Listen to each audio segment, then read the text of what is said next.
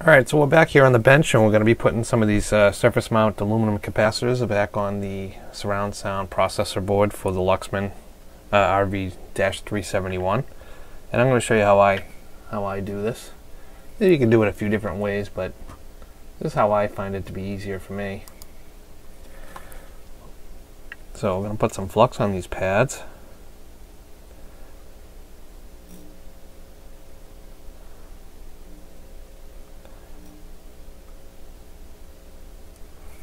Okay, I'm going to grab a component. And now I have a solder roll nearby here that I'm going to be dabbing my iron onto, a nice clean tipped iron to grab a little bit of solder, because you don't have four hands, so it's the easiest way to do this, I think. So go ahead and put the component on, get it a little dabbed in the flux, grab a little solder on the tip, come over to the component and make sure you make contact with the pad and the lead, and it should flow.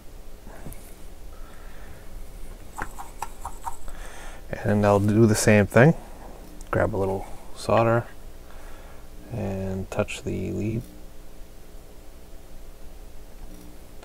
and it makes for a nice solder job on the component. So I'm not going to bore you and do the whole board under the camera, because it doesn't make sense if it's repetitive work. So we'll see you in the next video when we get this board fully populated. Maybe we'll be ready to do some put some ICs in there, make some jumpers and stuff like that. Get ready for testing it out. Alright, we'll see you in the next cut.